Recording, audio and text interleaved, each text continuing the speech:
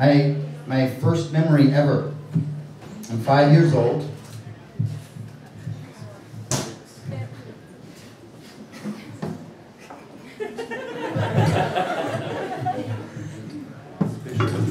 Okay, here we go. My first memory ever. I'm 5 years old. It's winter, Princeton, New Jersey, 1975. I'm in my living room and I'm roughhousing with my cool Uncle Dougal. His real name was David, but everyone called him Dougal. He was a big guy, over 6 feet tall, barrel-chested. He had a thick Virginia drawl and wore rose-tinted John Lennon spectacles. So there we are roughhousing, and what I did is I karate kicked him in the balls. And what he did is he toppled over in pain. And what I did is I jumped up and down and victoriously and laughed. Because I thought he was joking. I thought we were still playing. But he wasn't joking. He was in agony. All of a sudden, my parents come running in from the kitchen and whisked him away to safety, and then I was all alone in the living room. Things can seem very big and empty when you're only 5 years old. And while I'm standing there, it dawned on me, I had hurt him. He was in pain, and I had been laughing, but it wasn't funny. It wasn't funny at all. It was awkward. Awkward as in lacking dexterity or skill, ease or grace, lacking the right proportions, size, or harmony of parts, social assurance, causing embarrassment. My relationship with my cool Uncle Dougal never recovered from that moment. In fact, he sort of avoided me for the rest of my life and his. It's like I equate it to, have you ever met an adorable puppy and just think it's the cutest, most precious thing in the world until it pops a boner and starts to hump your leg? And then you want nothing to do with it ever again? That's what my childhood was like.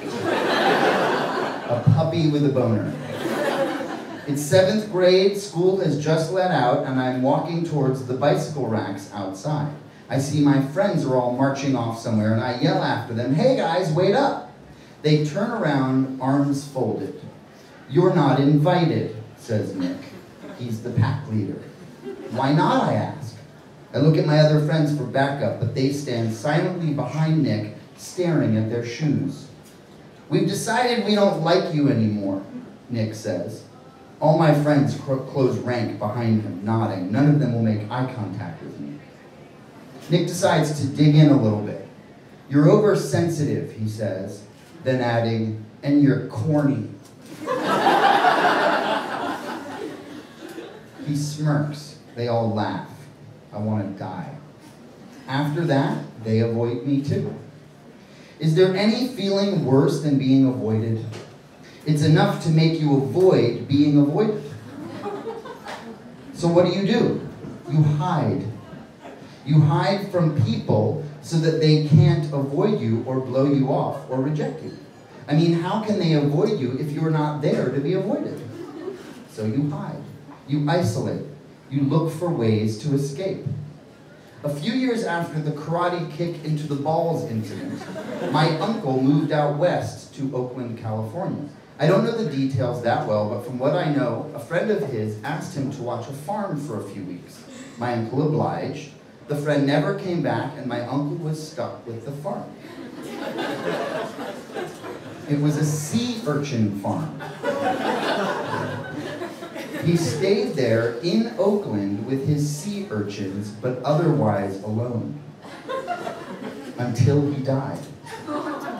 On purpose. I guess he wasn't just avoiding me. He was avoiding everybody. Now, I think I'm a pretty happy guy. I like my life, and more importantly, I like myself. I think I'm a pretty good person. Not necessarily a nice person. For instance, people might describe me as standoffish, or aloof, or a dick. All of which may be true. And when I say might describe, I really mean have described. But despite my best efforts, I can't control what people think or say.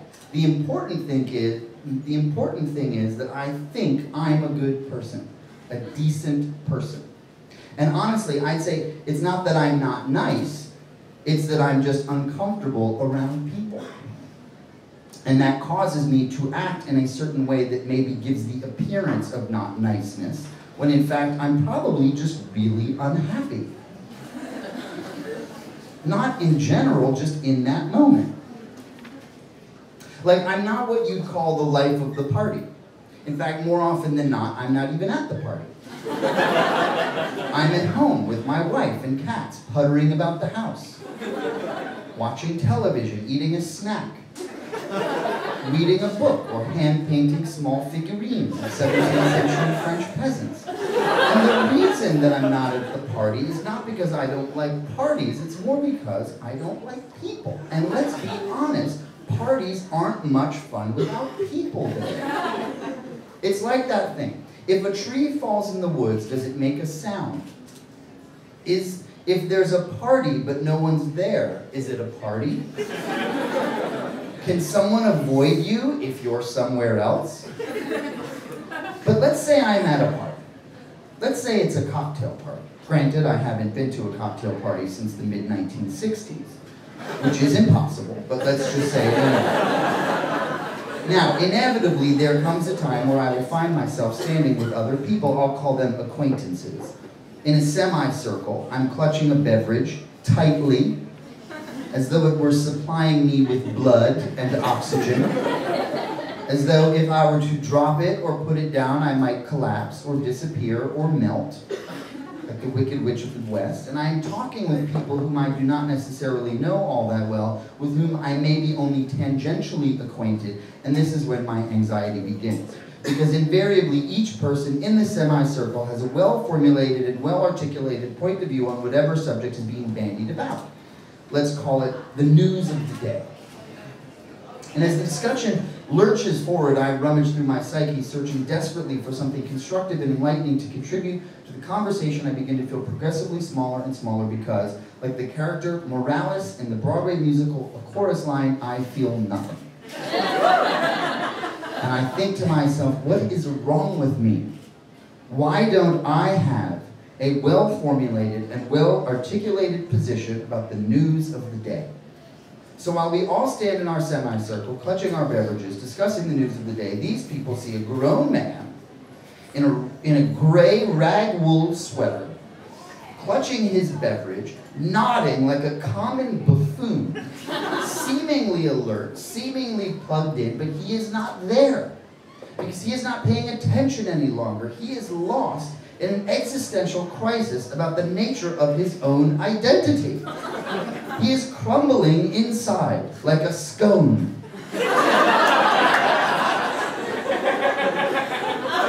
And then it's my turn to talk, and all I can think of to say on the subject of the news of the day is, well, you know, this is a real hot button issue. Look, it's not perfect. I'll be the first to admit it, but it will do. Should be enough, just enough to get by. However, when I do finally speak, what comes out of my mouth is not, well, you know, this is a real hot button issue, but instead, well, you know, this is a real hot bushin' issue.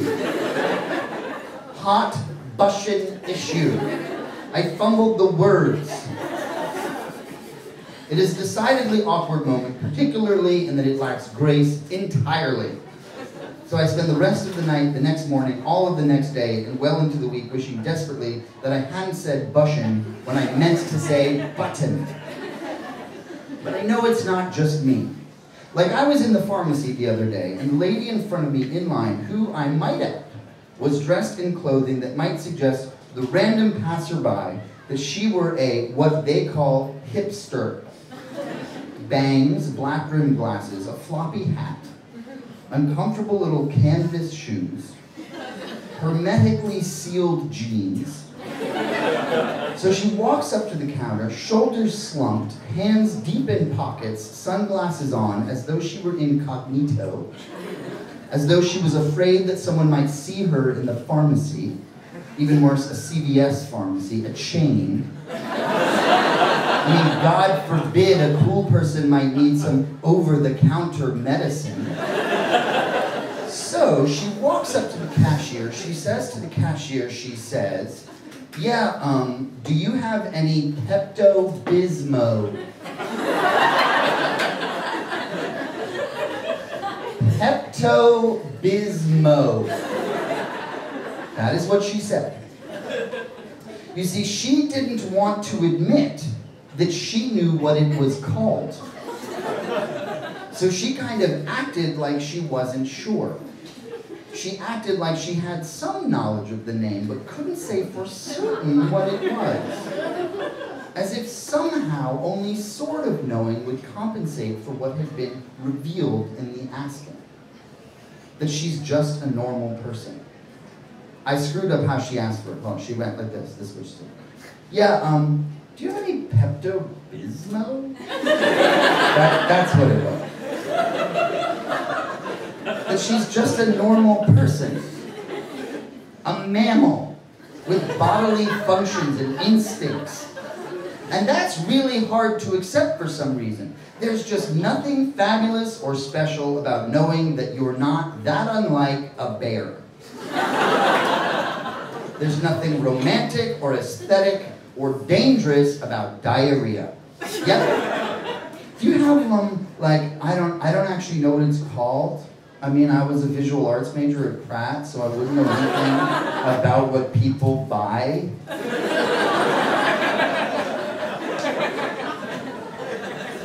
I realize I'm in the belly of the beast. But my heart just fell into my ankle. But that's okay. It's called biting the hand that feeds you. I mean, I was a visual arts major at Pratt, so I wouldn't know anything about what people buy. I mean, if it's a Cy Twombly painting, then of course we can talk about it.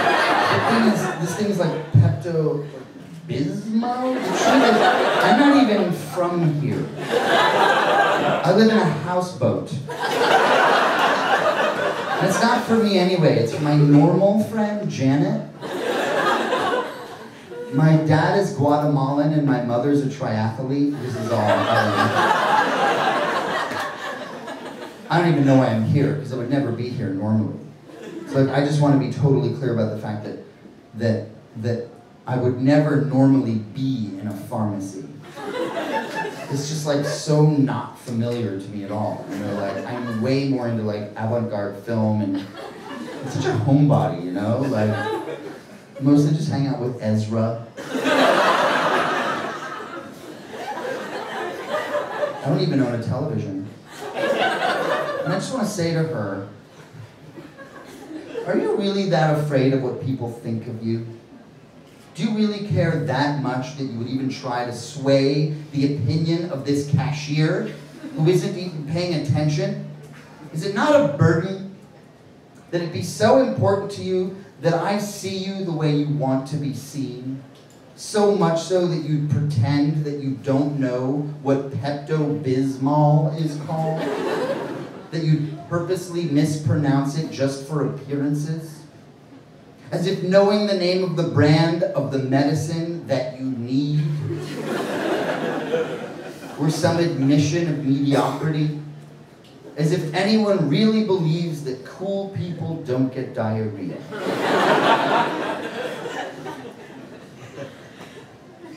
You act like the concept of a medicine that would treat something as uncool as diarrhea is outside of your realm of knowledge. I mean, are you actually blah, blah, blah, blah, blah, blah. Are you actually worried that someone behind you in the line is paying close attention to your every word?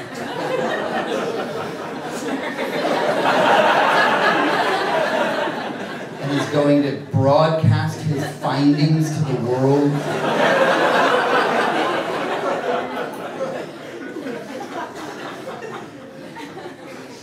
So I stand there traumatized, having fumbled my words back in the cocktail party.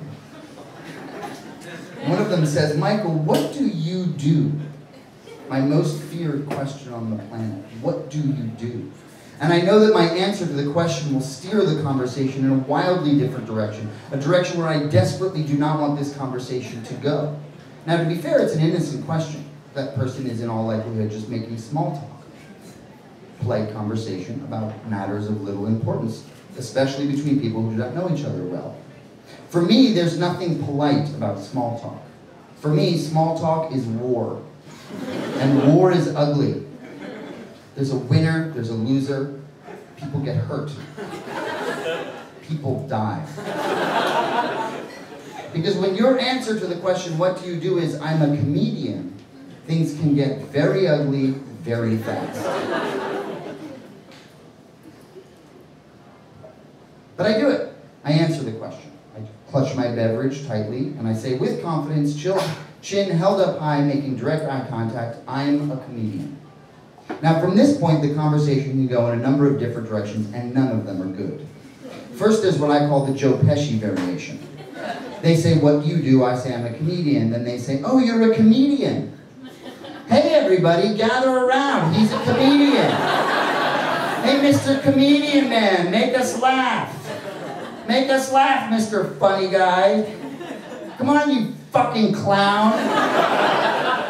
Tell us a joke, you piece of shit. And the worst part is, I can't remember any jokes. I mean, you'd think that since I'm a professional comedian, I could remember some jokes, but honestly, I'm terrible at it. I always get the punchline confused with the setup. Like, there's this guy, and he eats a bag of Cheetos, and then his penis is orange after he jerks off. It makes no sense! It's not a joke at all, it's just a description of what happened. And of course no one laughs. Then they give me this disdainful look like, that wasn't funny. And this expression of disappointment comes on their faces, and before too long they're looking around for an excuse to get away from me, and suddenly I'm 5 years old and I'm transported back to the living room as my parents and my uncle disappear into the kitchen and I'm alone again. One time I was at a dinner party and people were going around the table saying what they did. There was a political blogger, a web designer, a teacher, a librarian. Then it was my turn. I tried to act like I wasn't paying attention to the conversation. This woman who said that she was a publisher, she was the ringleader, asked me what I did. I looked down at the pad thai in front of me, poked at it, and I thought to myself, why not? Go for it. So I went for it, and I said, I'm a comedian.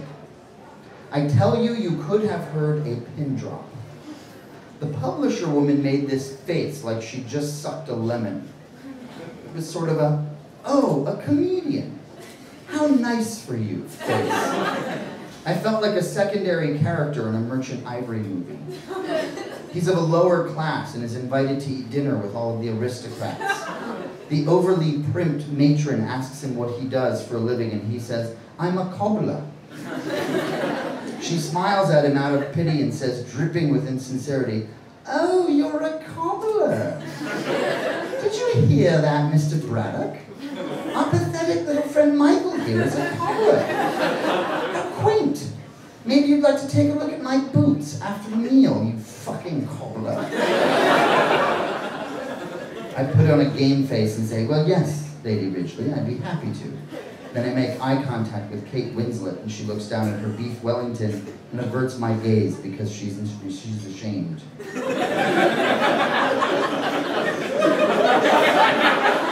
Now what do you do? Now what do you do is a different question.